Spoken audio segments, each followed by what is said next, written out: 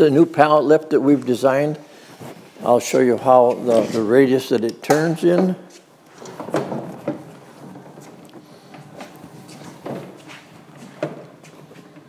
This is when it's when it turns the full radius.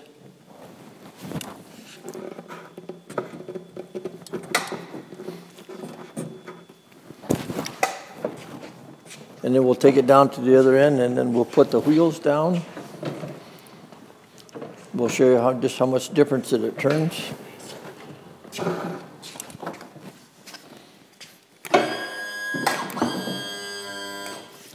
Okay, now with the wheels, the extra set of wheels down, we'll show you the difference in the radius that it turns,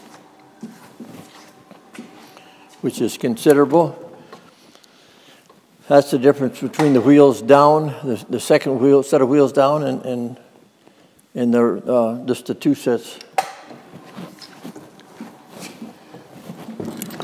Now we'll take and put the wheels back up.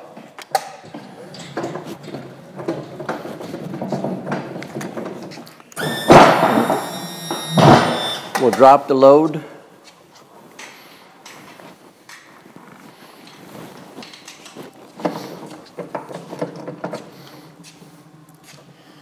And the rubber wheels in front there, they enable you to go into the stores without breaking the tile as you're going in over the threshold. We have 1,000 pounds on the pallet right now. It'll do 1,200 pounds.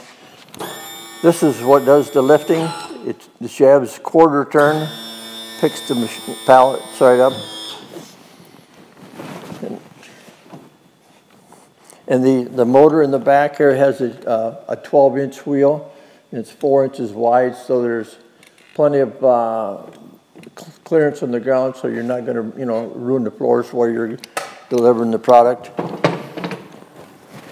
And we have a 2-speed that this is put in the store or in the truck. But when you're going to go down the driveway or from the store to the truck, you can put the lever forward, and this is the speed.